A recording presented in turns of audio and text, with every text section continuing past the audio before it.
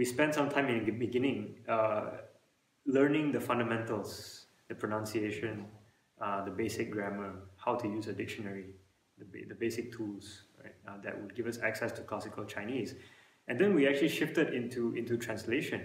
So even as beginners, we were actually given the opportunity, and we were asked to start translating, not passages like, okay, where's the restroom, that kind of thing.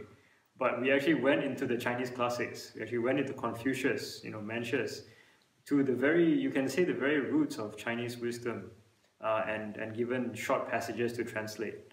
So going from beginner to translating short passages from the heart of Chinese wisdom in less than a semester, I think is testament to what they have been able to achieve. One of the really unique things about classical Chinese is that we're doing a thematic, we're using a thematic method to explore texts and translations.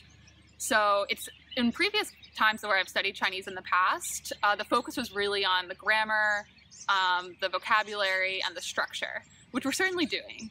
But we're also doing it in a broader base, trying to understand, for example, we started with Confucian classics this semester. So what were the key Confucian values?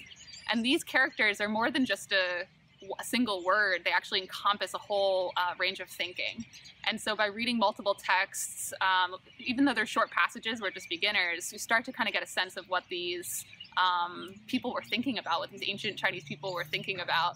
And you can see that even a single character has so much more depth than it might seem at the surface. So we've gone through those major Confucian values, and next semester we're going to start looking at Taoism, which is really exciting.